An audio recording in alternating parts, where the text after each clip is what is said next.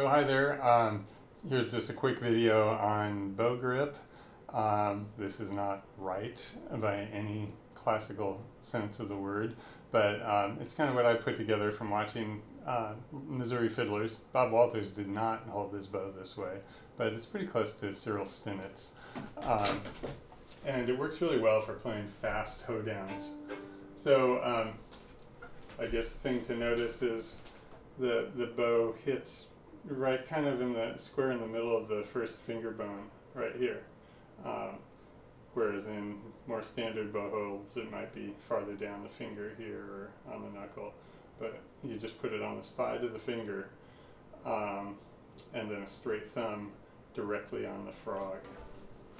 It's so bad. Classical violinists are just rolling their eyes at this point. But it really works. Obviously, it limits your ability to lift the bow, but who needs to lift the bow when you're playing a fast hoedown? So I'll try to give you a good angle here and play a little bit of some G tune.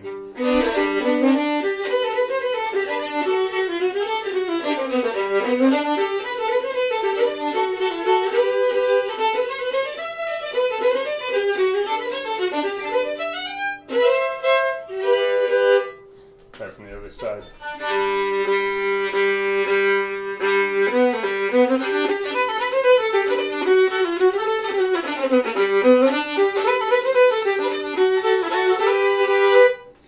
And it's just really efficient because you can use your elbow as a sort of counterweight. And like I say in the blog, having your hand in this seemingly awkward sideways position kind of limits how much it can flop. So you can really loosen up, but it'll only move a small amount. So somehow when you play fast, that works with the momentum of your arm to give you sort of perfect soft strokes.